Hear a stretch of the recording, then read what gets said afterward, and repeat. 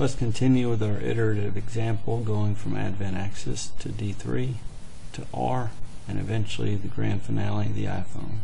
Since we'll be going into a lot more detail in this example, here's a quick highlight reel of all that we accomplished. We'll add interactivity, animations, and transitions with D3, and then we'll communicate with R over a WebSocket, and then we'll open it all up on an iPhone, where it will work almost as well as on our desktop browser.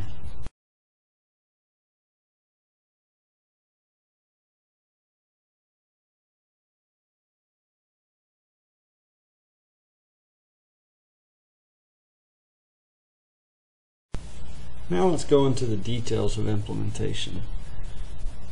We'll start with Advent Axys. Advent Axys is an old technology solution provided by Advent. It's the dominant portfolio accounting and performance reporting software for registered investment advisors, or RIAs. Here's what a standard report looks like. We'll choose performance report, start and end date, 12-month period, so it's annual performance. And then Advent will credit them with this. Actually provides a very nice benefit in that we can interact with Excel to provide charts within our report. So if we run the report,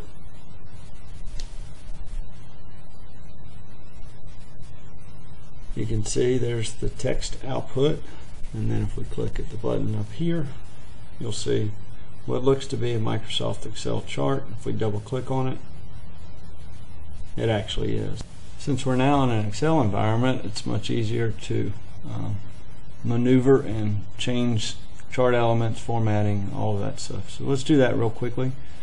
We'll do it manually this time, but of course in a normal reporting environment we would have to write some Visual Basic for applications to apply templates, change colors, and do other layout features to make it somewhat respectable. But even after all that, we still don't have any level of interactivity. It works for print reports.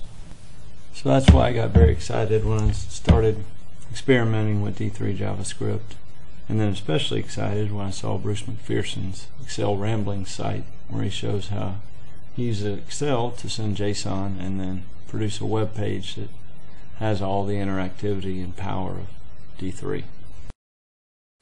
As I mentioned, I do credit Advent with providing this very nice functionality.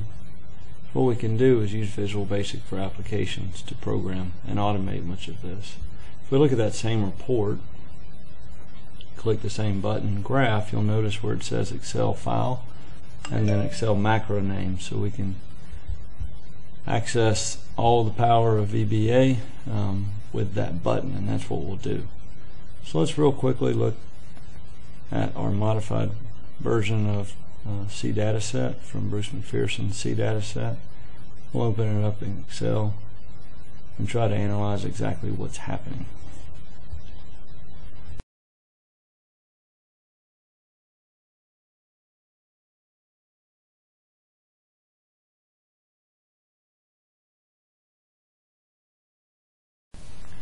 When we open it up, you'll see what appears to be elements of a HTML web page, and that's what it actually is. We're limited to the length of text within each cell, so what we'll use is VBA to piece together all of these different features and also embed a JSON from the performance that Axys sends. For those of you that aren't aware, this little trick, we can change that line to stop. And what that does is VBA will stop when it reaches that point, which allows us to debug and analyze what we're actually doing. Let's run my modified performance history report. Make sure we avoid any sort of IP problems. We'll run Excel macro, C dataset, and then the macro within it's called test D3 Axys. So we'll run that, hit OK, and when it reaches that line that we told it to stop, it will stop and allow us to see Microsoft Excel.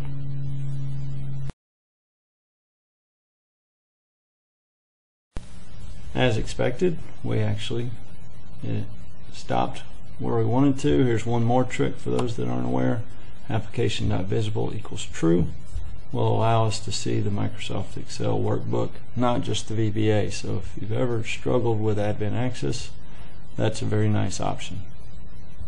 You'll see a report and a chart. We didn't pay any attention to the formatting because what we really want is just this text data here. We'll clean it up as before, but this time with VBA, erase a couple rows, some columns, and do some very basic formatting, and then use Bruce McPherson's JSON function to embed that JSON within the web page that we saw earlier.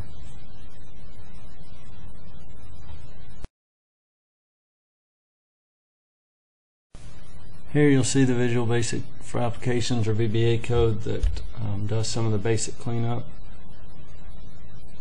It'll run through, delete a couple rows, some columns, change the formatting, and then move on to d3.axys function.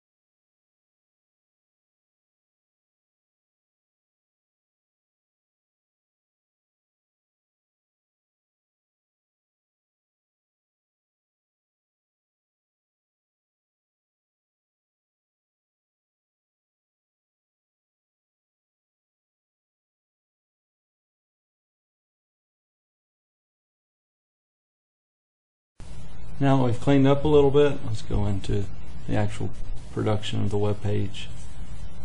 And JSON, that happens right here. It'll read the parameters in as JSON, and those parameters will contain the content.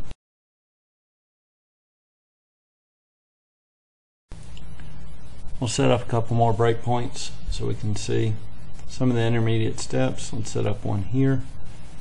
When we reach this point, we'll see the full web page. Down this console window, we can print content, and what we'll see is that that is all the HTML and JSON and JavaScript that we need to produce our interactive D3 chart. So let's look at it a little more, and you can see if we actually copied and pasted this into a file and open it in our browser, we would get a very nice result. But since we're automating through the VBA code, this next couple set of functions will produce a local HTML file and then open it within our default browser. I do suggest that you set your default browser to be Safari or Chrome if you're going to use D3. So Internet Explorer does not support D3 as well as those other browsers. And here we go. This looks very similar to our last example. There's a little transition, but we've added some interactivity. This isn't quite production quality, but it does illustrate some of the power that we get.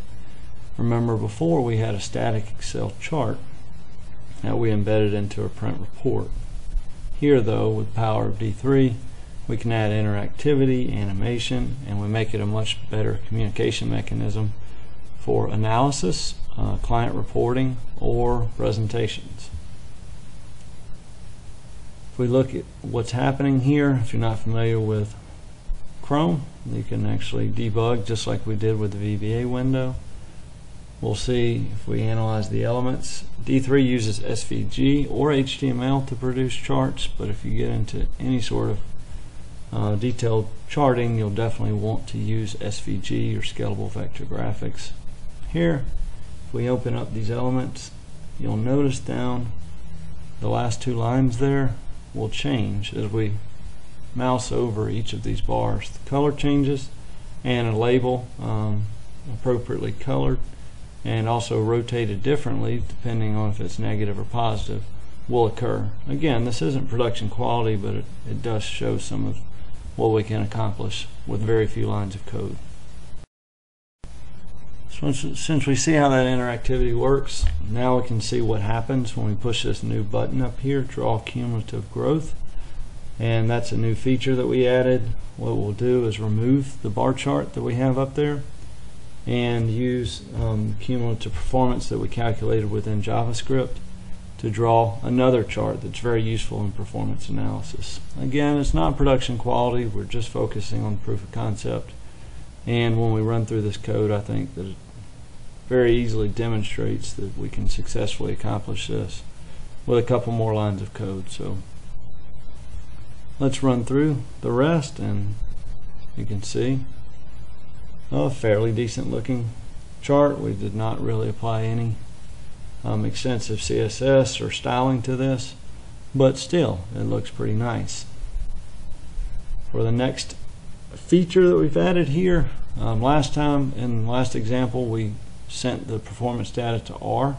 R created a performance summary chart with a performance analytics package and sent that chart back. So we replaced the D3 chart with that JPEG.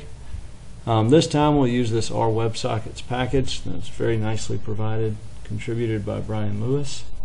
And instead of providing a graphic, we'll continue with our interactive elements that we get with D3, and we'll just use R to calculate the drawdown. Drawdown is not a really difficult calculation, but since it's already coded very well in R, why don't we send the performance data to R to let it do drawdown or even the more sophisticated calculations, and then R can return those calculations to D3 so that we don't have to recode all the performance analytics and multiple statistics. So here, if we hit send to R, it will send the performance data. You can see established connection. R will calculate drawdown, send that back as a JSON, and D3 will remove the cumulative line growth chart and now draw a drawdown chart. So now let's run through it real quickly without some of the debugging that we've done before.